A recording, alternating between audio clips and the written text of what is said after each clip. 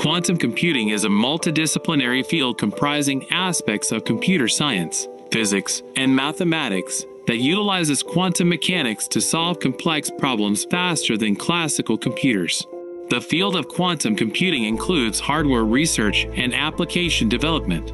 Quantum computers are able to solve certain types of problems faster than classical computers by taking advantage of quantum mechanical effects, such as superposition and quantum interference. Some applications where quantum computers can provide such a speed boost include machine learning, optimization, and simulation of physical systems.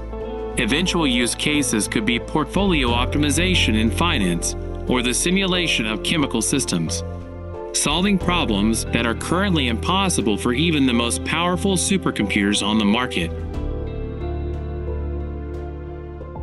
Quantum bits, or qubits, are represented by quantum particles. The manipulation of qubits by control devices is at the core of a quantum computer's processing power. Qubits in quantum computers are analogous to bits in classical computers. At its core, a classical machine's processor does all its work by manipulating bits. Similarly, the quantum processor does all its work by processing qubits. In classical computing, a bit is an electronic signal that is either on or off. The value of the classical bit can thus be 1 or 0. However, because the qubit is based on the laws of quantum mechanics, it can be placed in a superposition of states. When measuring a qubit, the result is a probabilistic output of a classical bit. If a quantum computer manipulates the qubit in a particular way, wave interference effects can amplify the desired measurement results. The design of quantum algorithms involves creating procedures that allow a quantum computer to perform calculations efficiently and quickly. In a classical system, a bit would have to be in one state or the other. However, quantum mechanics allows the qubit to be at a coherent superposition of both states simultaneously, a property that is fundamental to quantum mechanics and quantum computing. In classical computer technologies, a process bit is implemented by one of two levels of low DC voltage, and while switching from one of these two levels to the other, a so-called forbidden zone between two logic levels must be passed as fast as possible, as electrical voltage cannot change from one level to another instantaneously. There are two possible outcomes for the measurement of a qubit, usually taken to have the value 0 and 1, like a bit or binary digit. However, whereas the state of a bit can only be either 0 or 1, the general state of a qubit, according to quantum mechanics, can be a coherent superposition of both. Moreover, whereas a measurement of a classical bit would not disturb its state, a measurement of a qubit would destroy its coherence and irrevocably disturb the superposition state. It is possible to fully encode one bit in one qubit. However, a qubit can hold more information, for example, up to 2 bits using superdense coding. A classical bit can be either 0 or 1. A quantum bit or qubit is a superposition of 0 and 1. A single qubit therefore takes two classical values at once. Every operation on the qubit is done on both values at once. Here is a table giving us a comparison between classical and quantum bits at different scale.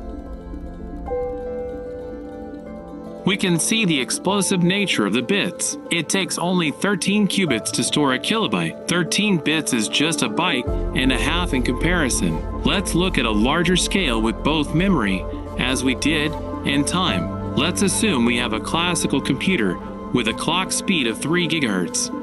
Let's also assume one operation on a classical state can be done in one clock cycle. The computer could therefore perform 3 billion operations per second. This estimate is a little optimistic, but it gives an order of magnitude. Those numbers drive the point home.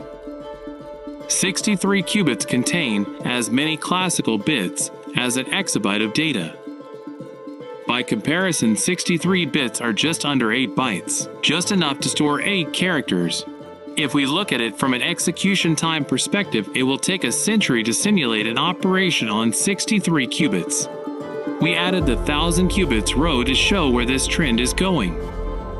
10 to the power of 301 classical bits is a staggering number of bits. For reference, it is believed the universe contains 10 to the power of 80 hydrogen atoms. So we would need more than 3 universes worth of hydrogen atoms to store those bits.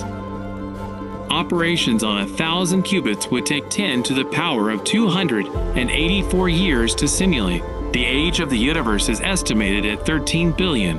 1.3 times 10 to the power of 10 years. Hence, we would need to wait 28 times the universe's current age to achieve that.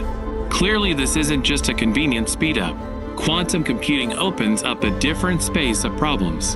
1,000 qubits aren't where the train stops. It keeps going after that without the ability to solve problems we do not have the vocabulary to express today.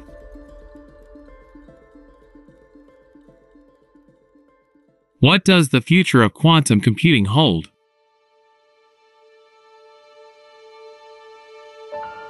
Quantum computing is a rapidly developing field, and its future is full of exciting possibilities.